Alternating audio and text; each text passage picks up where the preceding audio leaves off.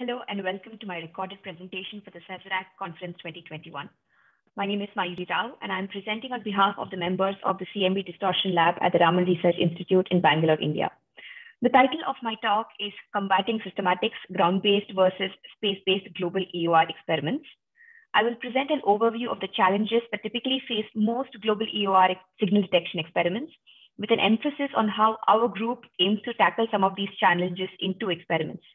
First, a quick overview of the global 21 centimeter signal. The global 21 centimeter signal traces the average evolution of neutral hydrogen over cosmic time, over the cosmic dawn, and the epoch of reionization. The astrophysics and cosmology over cosmic dawn and reionization determines the specific shape and strength of the EoR signal. Typical standard models predict that the signal is a few tenths of millikelvins in brightness temperature, and this is compared to photons that are dominated by galactic synchrotron emission that have strengths that are about 4 to 6 orders of magnitude brighter. In addition to this natural challenge to signal detection, it is non-trivial to design and implement an experiment that is capable of detecting such a broad and weak signal. For some context, this figure gives an idea of the forest of signals predicted by standard cosmology here, and the extremely broad and deep signal reported by the Edges group in their 2018 Nature paper. Thus, the parameter space is very much open for the global EoR detection experiments. There are a slew of experiments listed here that are seeking a confident detection of the global EoR signal. Two experiments from our group are SARAS and PRATUSH. SARAS stands for Shaped Antenna Measurement of the Background Radio Spectrum. It is a mature ground-based experiment and has been observing over several deployments, recently finished observing in its third generation, namely SARAS 3.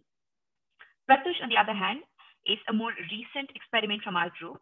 PRATUSH stands for Probing Reionization of the Universe Using Signal from Hydrogen. It is a proposed space-based experiment to observe and detect the global 21 centimeter signal in the far side of the moon, and it is currently funded for pre-project studies by the Indian Space Research Organization, ISRO. Before going on to the details, it is important to understand how the instrument itself affects measurements in global EoR signal experiments. I will broadly classify the effect of the instrument on the measurement as multiplicative and additive. Multiplicative effects are usually things such as the transfer function of the receiver, that is basically its response to a signal as a function of frequency. These are generally calibrated or corrected by the bandpass calibration procedure. This involves introducing a flat or a spectrally well-defined signal, something like a broadband noise source, through the same electronics, and thus correcting for the effect of this multiplicative effect in your final data set or measurement. The second and the slightly more subtle as well as challenging to correct effects are the additive effects. As the name suggests, these are additive contaminants to the sky signal. They are more difficult to model or correct for, and usually the best one can do is to use approximate analytical functions for the expected additive effects, such as a sine wave for a standing wave pattern, for example, or use some measurements that have been made either in situ or in the lab to correct for or subtract these additive effects out. More broadly, though, I will define for the purposes of this talk what I mean by systematics. Systematics here stand for instrumental or environmental effects that have a non-zero mean, thus on averaging the signal even further. The noise itself might go down, such as thermal Gaussian random noise. However, these systematics remain in the data. And the most challenging form of systematic is one which very much looks like or resembles a signal, but it's not the true cosmological signal, hence results in a confusion or a confused detection or a false positive signal.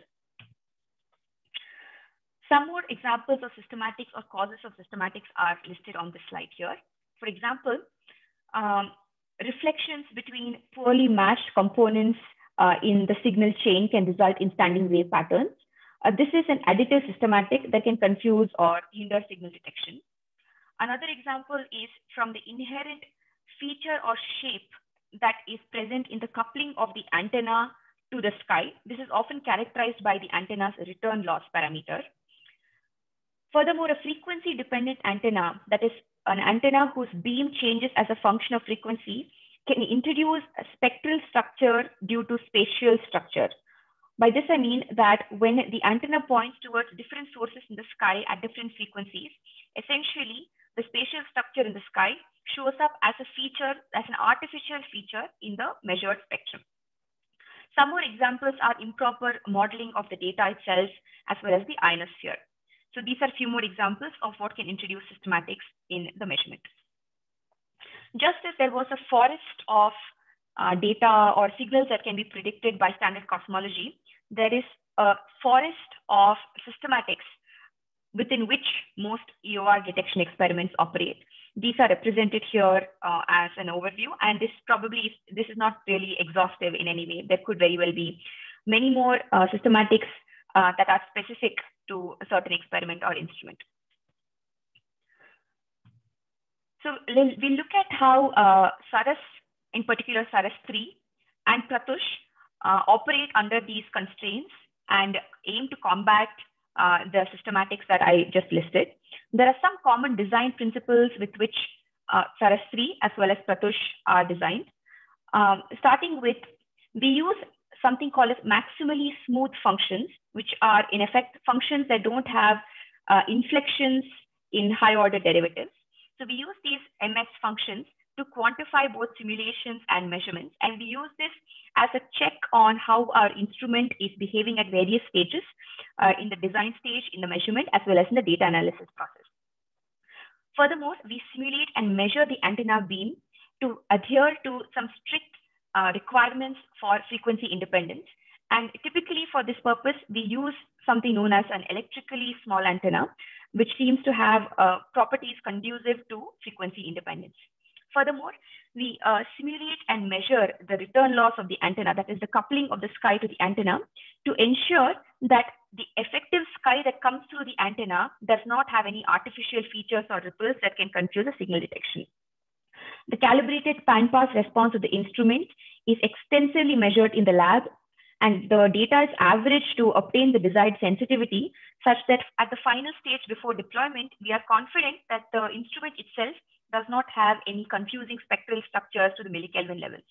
We minimize all cable lengths to avoid confusing standing wave cycles, and we put our data through extensive statistical tests, use physical sky models for calibration and measurement, as well as smooth functions to fit and analyze our data. With that overview, I'll quickly go over the various challenges that are alleviated by such design principles. In green are all the effects that the SARAS 3 as well as PRATUSH will overcome by these design principles. In blue are the slightly more subtle effects that we have to pay extra attention to, as well as these are the more unknown unknowns. So we are always very careful when making statements about these effects. SARAS 2 was the first experiment to place constraints on the astrophysics of the first sources. However, the efficiency of the SARAS 2 antenna was limited due to ohmic losses by coupling to the ground beneath it, that is the physical earth or the soil beneath the antenna itself. SARAS 3 overcomes this limitation by placing the antenna over fresh water of sufficient depth. We usually do this by deploying in relatively radio quiet locations that have large freshwater lakes with sufficient depth. And as we see here in these plots, these are measurements of the efficiency of the SARAS 2 antenna that have improved significantly, SARAS 3 antenna, I apologize, that have improved significantly over the efficiency of the SARAS 2 antenna. Thus, by moving the antenna from the earth to a water body, we have alleviated the issue of losses due to the earth beneath the antenna. So here are some nice pictures of the SARAS 3 antenna observing over a water body. And these are some papers that have either been recently published or that you can watch out for in the near future from SARAS 3. So here is the improved systematics forest for SARAS 3. And as I mentioned, we have reduced the coupling to the earth. We have taken care of coupling to sky in the antenna design phase. And we also take care of the self-generated RFI from the digital electronics by placing the antenna at a large distance away from the digital receiver that can introduce some self-generated radio frequency interference. The antenna as well as the digital electronics are separated in distance up by about 100 meters, and the receiver itself is placed in a heavily shielded enclosure. PRATUSH, on the other hand, will overcome the limitation of radio frequency interference from the environment by observing in the very radio quiet region in the far side of the moon. However, the challenges that face the PRATUSH antenna design are that it is extremely challenging to design an antenna with the frequency independent characteristics that we require when it is placed right above or right in the proximity of a metallic structure, such as a satellite bus. The other challenge, which is very critical, is the EMI shielding of the electronics, whereas in this case, we are not able to separate the antenna and the electronics by running a cable of 100-meter length and also converting from radio frequency to optical fiber regime. So these are two challenges in the PRATUSH design that we are currently focusing on, and we are iterating over several designs to overcome these challenges. So this is the systematics forest for PRATUSH, where the antenna design as well as the self-generated EMI remain a challenge. However, by moving the antenna and moving the experiment from Earth to free space, we have again alleviated the challenge of coupling to the Earth. There is no environmental radio frequency interference, and the other solutions such as data analysis method, etc., remains common to SARAS or other ground-based experiments from our group. So in summary, there are several potential sources of confusion to global EoR signal detection. SARAS and PRATUSH both have an instrument design based on an underlying principle of smoothness in the calibrated bandpass.